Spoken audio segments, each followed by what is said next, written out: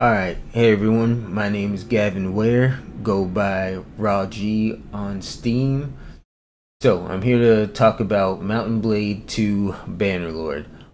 Actually looking to throw a little shade on the developers, because it really has felt to me like they are not giving multiplayer the attention it needs. I've always been a fan of PvP in games. I love playing against people, knowing there's someone on the other side of that keyboard, strategizing against that. The single player is awesome in this game, and they've I feel like enhanced it drastically from when I last played it a couple months ago. But it's just not how I like to enjoy the game, and so for a game this high end, I mean, it is $50. I probably got it on a sale for 30. You expect them to also pay attention to an aspect of the game that a strong part of the player base likes and pays attention to. So here you can look at the numbers on these are the Steam charts. So how much the game's being played. There's about 13,500 players. Currently probably down 1,500 from 30 days ago. So when the game maybe had 15,000 people playing. So really, with the game that only came out a few months ago, you know what I mean? You hate to see that, and I feel like from what I see on the forums and even reviews left by people I've played the game with myself, that they compared to Mountain Blade Warband, a game that's released almost more than 10 years ago, right? It's in the last 30 days it even shows an increase in players. I mean, at 5,000 it's even more than a third of the players, a little bit, that are playing the newest game, Bannerlord. But it's really not a good sign, and showing just how loyal some people are to, how good the combat system is in Warband. And it's not something that I really can compare, having so few hours in Warband, but I know people that did put hundreds or thousands of hours into that game know that the combat system in this newest game just isn't really, living up to be the predecessor of such an amazing game, and they didn't really enhance it the way that they really hoped they would.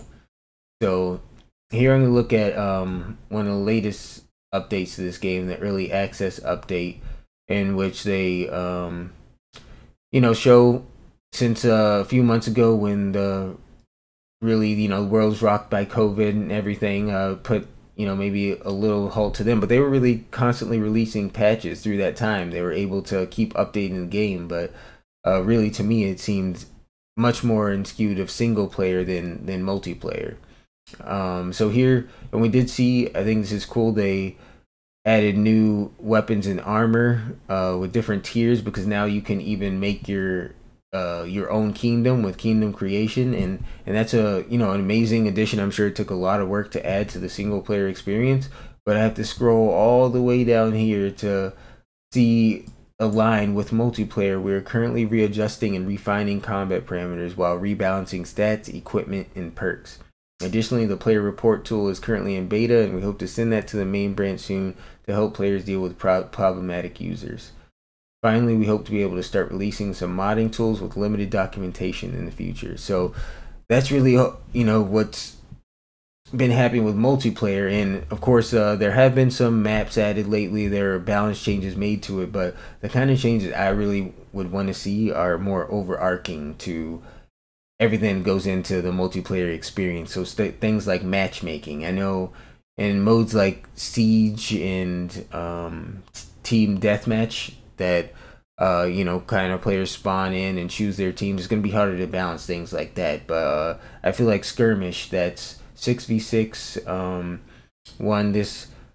that mode has team damage in it. You know what I mean? There's nothing to indicate between the modes which ones have team damage and not, and I feel like it makes players not really respect that. I think it's an amazing part of the game that you have to be careful not to also hit your teammates, and you can do just as much damage to them as you can to the enemies. And in a lot of games they nerf it, they make so you do less damage to your teammates, but yeah, only certain game modes have that, and I don't think it's that obvious to the player that that's the case. I think there could be more indication of that. Overall, matching you with people that are also at your same skill level. And I know this comes down to player base too, that you cannot always match people with other people that are also new and learning the game when there's so few people even queuing. But to me, that just speaks to, it's a kind of problem that feeds on itself, because you have a community of such small people, and so you have the very good players playing against people that are just new to the game, and that's just can be a frustrating experience for a newer player and may discourage them. So I wish things like that, little tool tips for players about weapons, even be able to switch between throwing and just swinging with them. You need to hit the X button. There's really nothing on the screen to indicate that. You have newer players coming into the game, often asking people how to do this. The damage numbers that appear at the bottom left of the screen, they are not. They don't give you any indication of what type of weapon. So it does give you a missile speed sometimes, but it would be great to know what type of weapon and even who fired that weapon. You know what I mean? Either friend or enemy, to know, where's it coming from. There's so little information about either when you die or take damage, about where it came from, any of that kind of stuff. So it'd be great to see them really focus more on the multiplayer, and I'd love to hear your guys' thoughts about what else. I'm sure we've been seeing it in the forums, but maybe putting something like this in front of them, give me your ideas on what else should really change to really redeem themselves and be able to give people the multiplayer experience they expected out of Bannerlord 2. Thanks guys. If you like this video, if you want to see more of it, and I would love to see your ideas in the comments, like, subscribe, and maybe I'll see you guys next time. Have a good one.